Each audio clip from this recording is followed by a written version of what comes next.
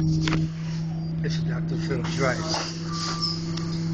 I have got to be one of the luckiest guys in the world.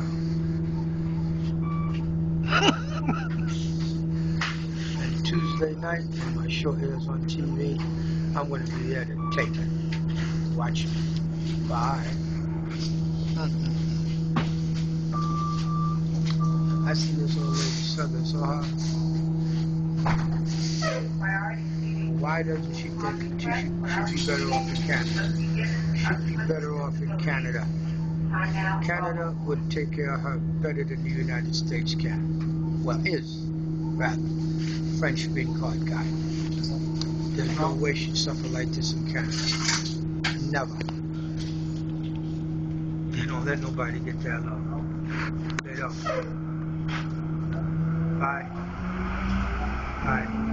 Now you see my disenchantment of being black in America.